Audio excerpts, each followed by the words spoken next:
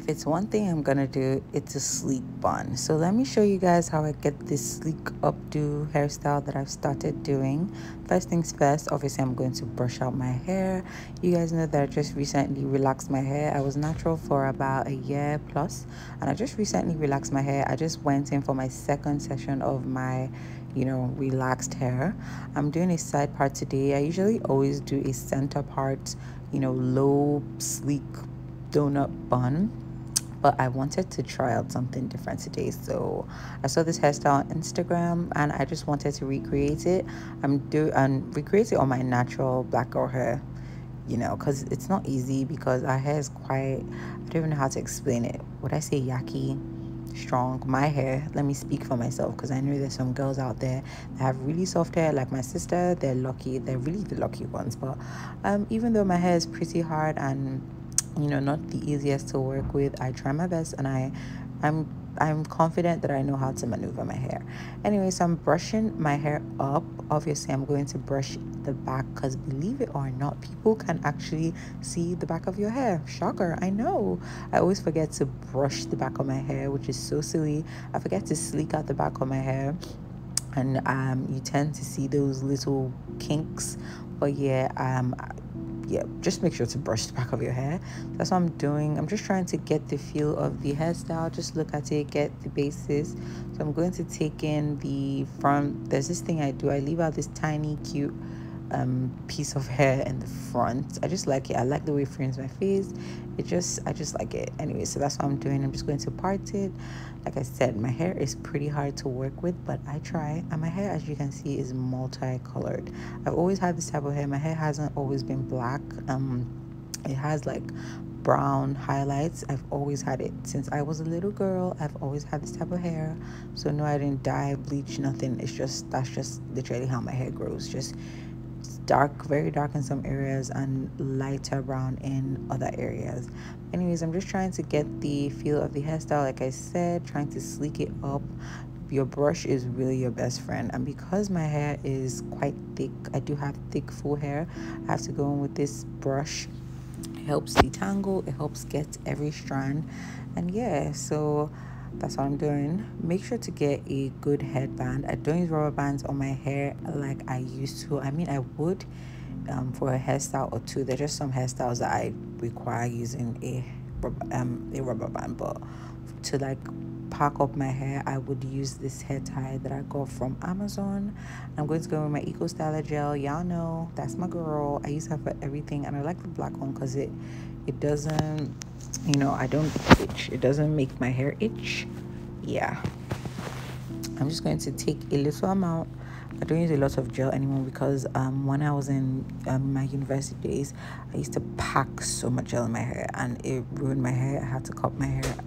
So yeah, I don't use a lot of gel, just a little. I'm going to get my brush just to sleek it down, just to get the foundation of the hair basically.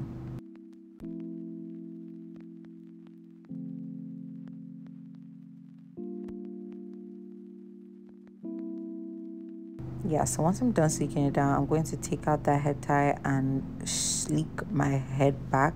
I'm just going to brush it, try to get it in a tighter, more put together, neat knot. So that's what I'm doing here. I'm just trying to sleek everything back, trying not to, trying to brush out all the lumps and bumps.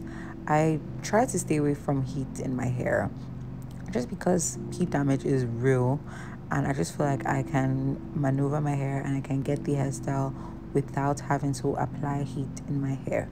So initially I put the hair in I put it in a, I don't know how to explain this, you can see, but I initially decided to let the hair just stay out in like somewhat of a ponytail, and you'd see what I do later on. So I'm just going to take my papaya wax and sleek it down. This papaya wax is not water based, so it's like a wax, basically it's a wax. So this really helps to get all my flyaways, just sleek down my hair. The Eco Styler is really good, but that's water based and it doesn't really hold everything that I need it to hold. It doesn't hold like all the flyaways, but this papaya wax does. That's why I love it. I'm actually running out. I need to get my hands on some more. You can get them at any beauty supply store. I got mine from Ebano, so I'm sure you can find them anywhere. And there are many wax-based gels. So yeah, don't forget to brush the back of your hair, because that's a mistake I tend to make. But don't forget, this is a reminder, brush the back of your hair. Brush those kinks out. So I'm just going to get some edge wax gel as well. I'm just going to try and create some little edges, not too much. I used to go ham on my edges back in university, but I just realized less is more for me now. So yeah, let's tackle this flyaway tangle thing. What I do, I just comb it out with a little tiny comb, and I go in with my Eco Styler gel because it's water based. I don't use the wax based gel, and I just apply it on the little strand. When I had my natural hair, this was cuter, I do confess, because my hair was natural and it curled up a lot more. But now that I don't have my natural hair, it's quite hard to just get that curl that I used to have. Once you put water on natural hair, it tends to curl up. But my hair is no longer natural. I've lost all my curls, so it's quite harder to get that curl. But I feel like you can just do it and it will happen. So what I do at the back, I twist the ponytail and I use a rubber band. Remember, I said I use a rubber band for some styles, and I just use a rubber band to hold it down. Pretty self-explanatory. Just holding it down, hold the hair in place just to give it that spiky look. So those hairs now, I like to put them in place as well. So I'm just going to take some bobby pins here and just hold them down, places that I feel like places I feel I want them to stay. Maybe I want them to stay at the right, left, center. I want them to be in precise places. I'm just going to hold it down, just make it look neat and put together.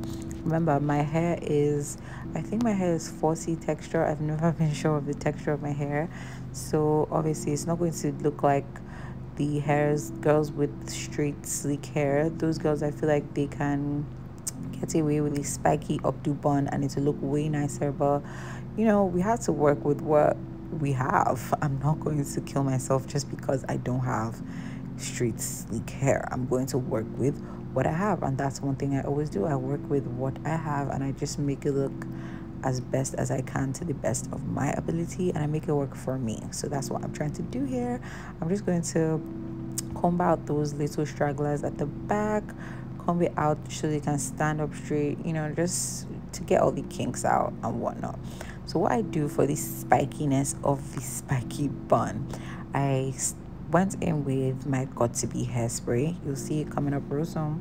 But I went in my Got To Be hairspray and I separated them piece by piece, and I just went in with the spray and I sprayed it and I used my hand to hold it.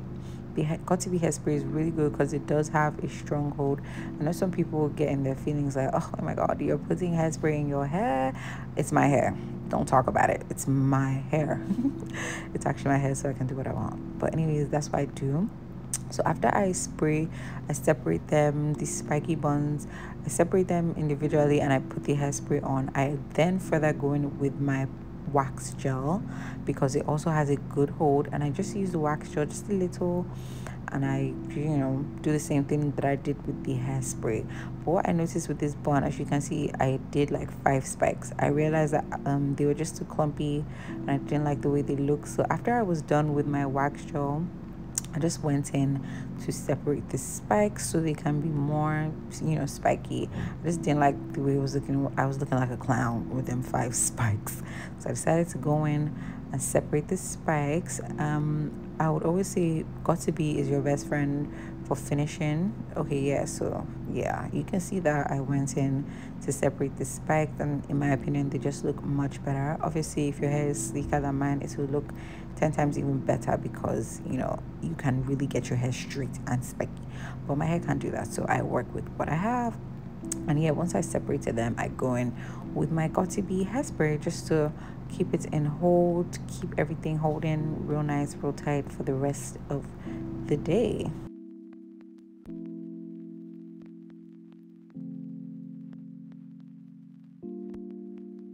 Yeah, so once I feel like everything is done, I just went in with my brush, just for some finishing touches, any flyaways that I could see. I just went in just to sleek everything down. I didn't scarf my hair. I didn't feel like I needed to, and everything actually looks real good. So yeah, this is a finished look. I hope you guys enjoyed. I hope you learned something new in this video. If you are trying, if you're thinking of trying the spiky hairstyle, this is your sign to try it out. Don't mind if your hair isn't sleek or straight or whatever. With your hair, I'm sure you can do it. Even if your hair is short, just follow the techniques, and I'm sure you can, you know, recreate. And comment below if you have any tips and tricks that can help me out. Thank you so much for watching. Bye.